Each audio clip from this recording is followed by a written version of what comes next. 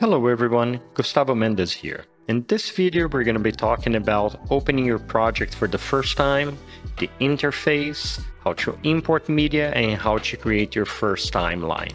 I have here a project that I created and I set up my output formats and everything else that I want. So I have 3 different resolutions. I'm going to be working at 25p, half float, color spacing full range, and I have a 1:1 source and a 2:1 proxy creation if I want to. So let's open the project. Here we have on the top section of the window our library. So on the left side, it's where we're going to be creating folders and we're going to see any folders that we import. And here on the right side, we have a section where we can see all the media that we import and that we have inside folders and all the metadata. We have several columns here that we can see related to debugger, the resolution, everything related to red, Blackmagic, Airy, and you can actually turn these on or off and that will stay within the project. So let's bring some media into the project. What I'm going to do is I'm going to click on import, and here I'm going to choose this MXF file. I want the first header for timecode. I want the tape name to be file name and the tape directory level to be 0, meaning the actual file name will be my tape name. So I'm just going to click on import. And here, as you can see, 2 things happen. One, we have a file here, so we can see its metadata. And these columns, you can turn some of them on or off if you want. So for example, I don't want to see edge code. I can just click here and say remove column. And here on the left side, you're going to notice that the folder created is the same as the one that was on my drive. Why is that? Because under preferences, I chose to follow the folder structure from my drive. So we basically, since it only has a exports folder and a DVW folder, this is the structure that it's seeing. If I want to import more files, I just have to click on import. And if I want to click right here, you're going to find one. And if I want to bring, for example, a whole folder of files, I can just click on a folder and say, I want this. These options are correct. I just click on import.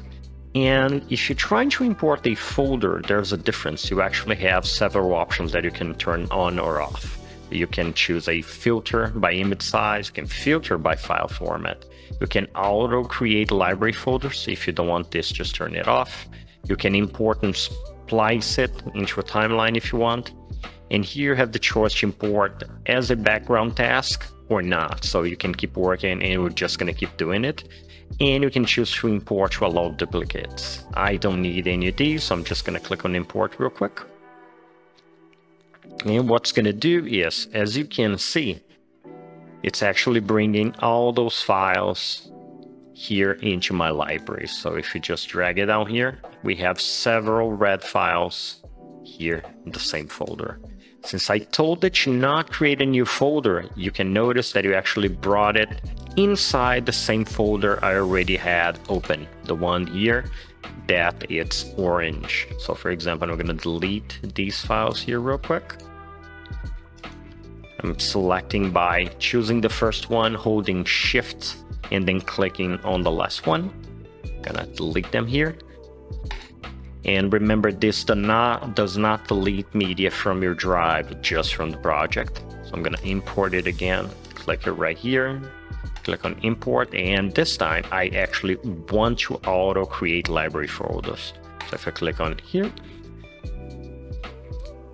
you will notice that the same thing happens. So as you can see, every single file was brought in with the folder, and it's following the folder structure of that specific drive. So here I have this folder, this one, which is the next one, and the red files inside. Now, it seems weird that I cannot see the files here. I would need to click on each one of the folders. That is not necessary. All you need to do is click on the root folder, and here we have this little button called recurse. So this will look for every single file within the folder that you chose. So if I click it right here, you can see that all my red files are showing. And you also have the option to click on Show All. That will actually show you everything that's in the project. And right here on this side, right here close to the middle of the screen, you actually have the choice to filter certain things. So for example, if I don't want to show any compositions that I created, if I don't want to show any clips, so you can see everything disappeared. What if I don't want to show any proxies that were created for each clip? So you have this option as well. If we go back to our folder with the red files, I'm going to recursor real quick. You can see that if you select the file, I can click on this button here called Properties. And this will show the properties of that file. So you can see it's a red file. Here in Options, I can change it to FLUT or IPP2. You can choose for GPU, CPU, or a combination of both. And all the metadata that if I wanted to change anything. And if I do, just click on Apply. You can do that to multiple files as well. So for example, if I select a bunch of files here holding Shift, I can just click on Properties and I can basically change several options for several different files. So I'm just going to do this, click on Apply, and all these clips now will have that metadata that I chose. Now that we have some clips in the project, let's create a new folder here real quick. So I'm just gonna close this folder just to make it easier for us to see. So I'm gonna click on this button here on the left side, and I'm gonna type comps. So this is the main project folder, and since it was selected, the folder was created within that.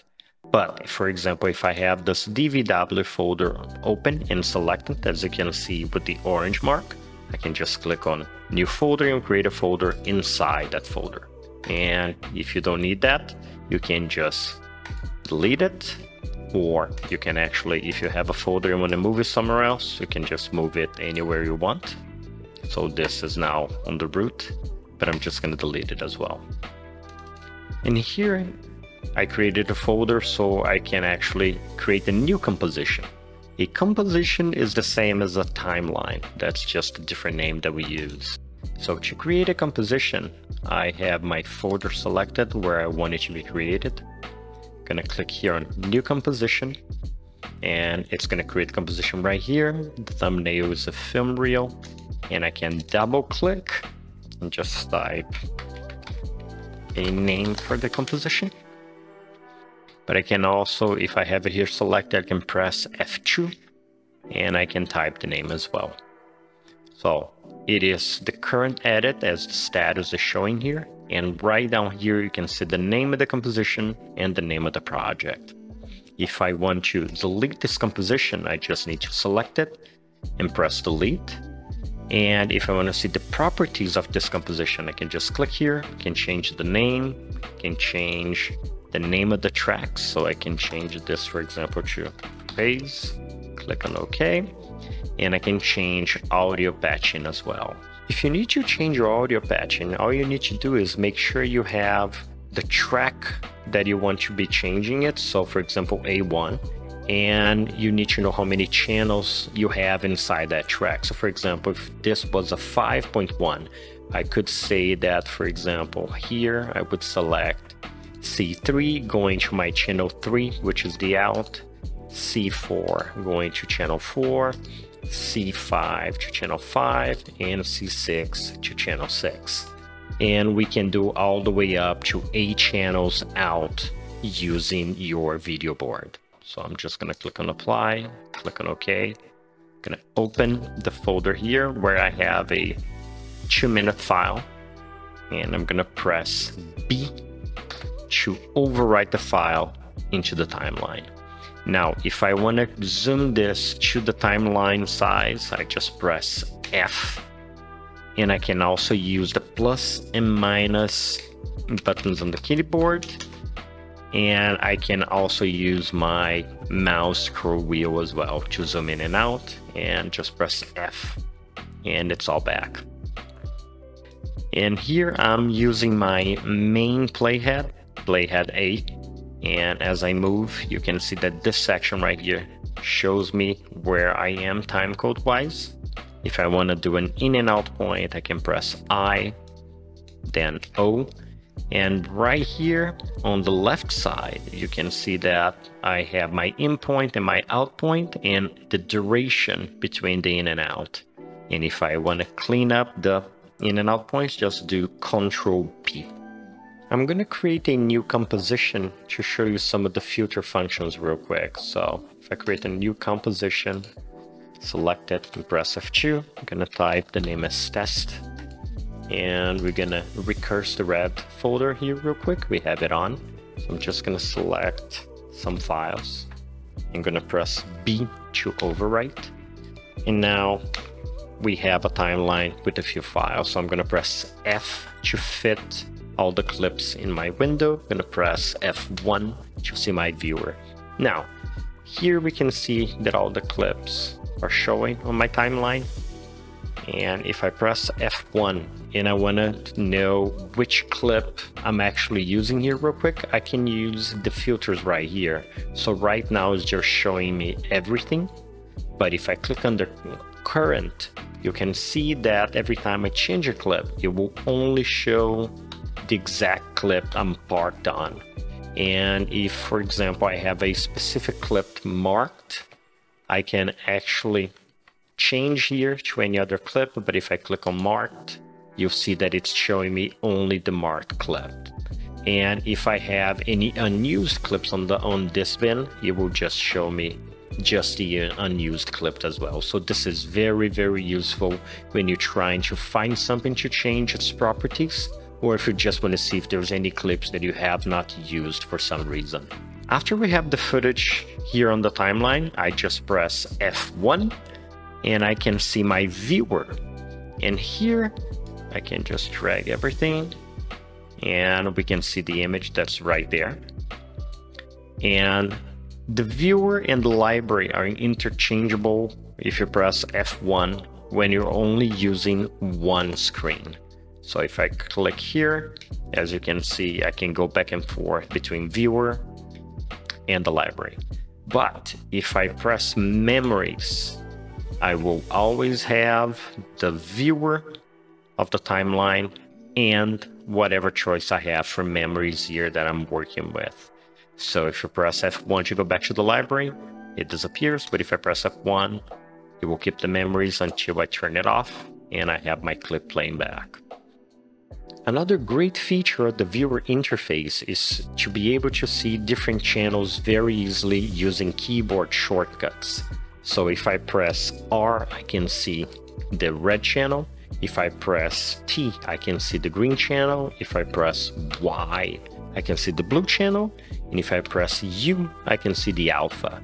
And if you hold Shift plus the letter, it will keep that channel on at all times. And if you just press any of the keyboard keys again, for example the R, it will just go back to the original state. Scene detect and other functions including library refresh are very dependent on drive speed and the number of CPU cores you have. So just make sure your configuration matches whatever project you're trying to do. So we recommend more cores if you're trying to do restoration work, but if you're doing mostly color grading, we recommend a good number of cores, but faster CPU speeds. Now, for us to scene detect, we're just going to click on this button right here next to the FG, BG, and PC buttons as well. So if I click here and make sure that I have a track selected, in this case, the orange bar will show what's selected, and it's just scene detecting the timeline right now. Scene detect is pretty accurate, so you're gonna see in a little bit, it's really good about finding cuts, but you can actually change its sensitivity by clicking here on scene detect and changing the sensitivity. You can choose if it has fields to actually cut on field boundaries, so it does the cut correctly. You can change your color space here, so if it's ASIN, scene, and log for range, and will probably follow your project, but if it not, you can just click on the color space that you're working with. In the leading, it is the minimum amount of frames for it to do a cut. So for example, if you change this to 1 and you have a very cutty scene, it will cut every single frame. But if you select a 5-frame lead-in, it will actually do a minimum size of 5 frames for each cut. While Scene Detect is running, we can actually open the Memories tab and see what's going on with the timeline. So here we have several options to actually change what we're seeing and comparing. In this case, I want to look at the event viewer. So the event viewer basically sees the exact number of events that we have on the timeline at any given point. So you're going to notice that every time we get a new cut here from Scene Detect, we're actually going to see a new event being added to this section here. So as you can see, we're finding new cuts and new events are being added. Now, why are these black and white? It's because there's no grade on any of these clips right now. And on the preferences menu, if you remember, I chose to keep the ungraded clips as grayscale. So in everything here, since it doesn't have a grade or it doesn't have any effects, it's showing as grayscale. While it's cutting, let me show you here a lot of the options that we have. So you can do compares and show the memories based on tracks by the heads, and we have 4 different playheads that we can set up in different points of the timeline. We actually have the events, that's the one that's happening right now, that's cutting and creating thumbnails. We can do a source as well, so we can go back to the original file to do a split. We can show at the input effects point, or we can do base or groups. And if I choose something here, for example, for an event, and on this side, right side here next to the timeline, I have several tools that we use not only to compare, but we also have, for example, burnings, and we have different ways to show it. So if I zoom in here, you can see that, for example, I can see here file location, or I can see image, I can see image plus audio, for example. So if I zoom out and show it here, we also have the option to turn on different types of borders. So this one, for example, it's a full border, but I have 4 different aspect ratios as well. So I can turn up 133, for example.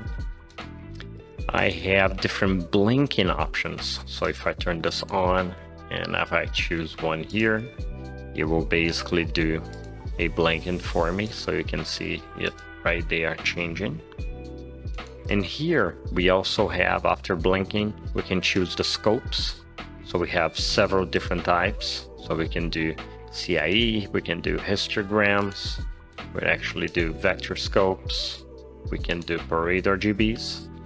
And here we can show the curves while we're grading. So if you're doing a grade, for example, if I go here to my base layer, and I'm gonna go back to the printer points, for example, you can see that I can see my bars for red changing here while the other 2 are staying in the exact same spot. And if, for example, if I do a balance, I can see all of them changing and moving according to what type of change I'm doing. So I have scopes right here, and here's the button that we can turn on and off the LUT, the CMS, in this case, the color management. And we also have a button for setups, where we do setups for different types of scopes that we can save. We can change LUTs, we can change grids, we can create our own masks, same thing. We also have viewer, how we're doing brightness with the overlay, color space that we're working here, and a lot of different options as well. And we have the NDI option, which we have a completely separate video that shows how this function actually works. We also have another excellent function using your keyboard shortcuts. If you press the letter Q, you go back to your source. If you press W, you go to your input effects. And if you press E, you go to your base grade. So it's very easy for you to compare different stages of your work. When you're using the viewer interface, you have the choice to do a fit based on your screen or to actually see the file on its true size, original size. So if I press F1 and go back to my viewer, if I press F, it will fit to the screen. So for example, if I move it around and press F, it will fit here. But if I press G, it will actually do a 1:1 size of the original file. So for example, if this was a 4K file instead of 1920 by 1080, it would actually do a 1:1 size. So it would actually be much bigger than my interface screen that's 1920 by 1080 right now. Let me show you some of the compare functions that we have. As you can see, I did a change on the balance in printer. So now this clip's not ungraded.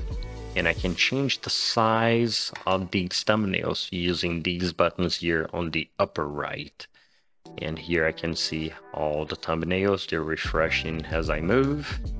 And I can actually change the thumbnail order by source, record, source TC. There's a bunch of different options. And if you have multiple compositions, you can actually open different compositions here and copy grades from one composition to the other. And here notes is where I would save a note. So for example, if I have this here and I consider this a note that I want to save, I can store it and I can save it here. And if I jump to the next shot, for example, and I want to compare this, what I would do is right here, the section, I have a few different options, not all of them, but I have a few. And if I do, for example, a dual, I can turn this on. I'm going to turn off MEMS for a second. And I not only have the two views, but I can also turn on scopes and it will show for both images at the same time. And if I press tab, it will actually go full screen. And you can, for example, do play and go to a different point and see what's going on. Or you can just use your tangent, ball hole, or precision to do a jog or shuttle command, for example.